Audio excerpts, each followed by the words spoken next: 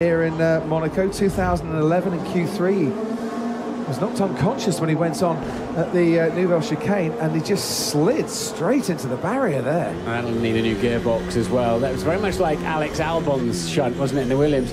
He's carried too much speed in there, though. Maybe he was slightly distracted by the Alpine on the inside that was minding its own business in the pit lane. But wow, that looked like way too much speed, didn't it?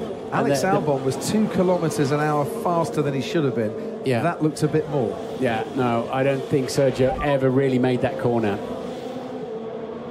Yeah, guys, I crashed.